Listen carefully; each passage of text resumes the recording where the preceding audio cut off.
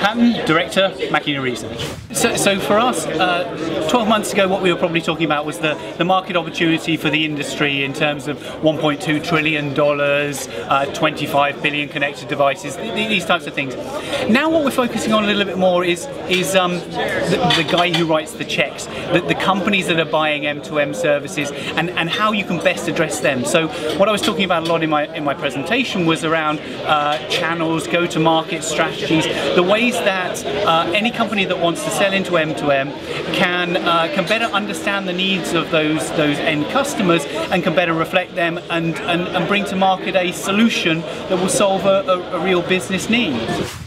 As the industry evolves, we're sorting out some of the problems. There are things to do with globalization, there are things to do with technology, standardization and so on. And these things are all being kind of dealt with. But we get a bunch of new challenges and new problems coming up.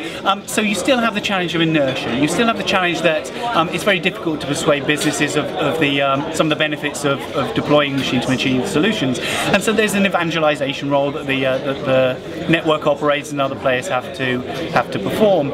There's also challenges associated with cost. That's always been the case, but what we're seeing now is potentially some new technologies, new business models for how M2M is charged for that might start to address some of these challenges, which will result in a significantly bigger market opportunity potentially. So we have to wait to see exactly how these things play out, but there's certainly a lot of opportunity associated with solving some of those problems. Okay, next 12 months we're expecting to see growth in a few application areas. One particularly hot one, usage-based insurance, certainly in Europe, because it's stimulated by a European Court of Justice requirement that you can't distinguish based on gender for car insurance, and so we're expecting a lot of usage-based insurance deployments across Europe, and we'll continue to see rollouts of smart meter deployments. We'll continue to see more and more connected cars, more and more connected consumer electronics. We've started to see a few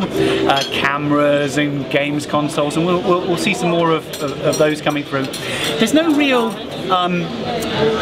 hockey stick growth anticipated for any particular sector in the next 12 months, but it's steady growth. I mean, we're seeing 25–30% growth rate in the next 2–3 years, which is very healthy.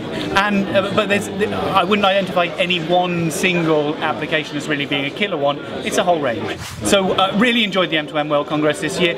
Loads of great attendees, particularly the opportunity to network with all sorts of operators and vendors and a variety of players across the value chain. I think has been superb. So yeah, great show.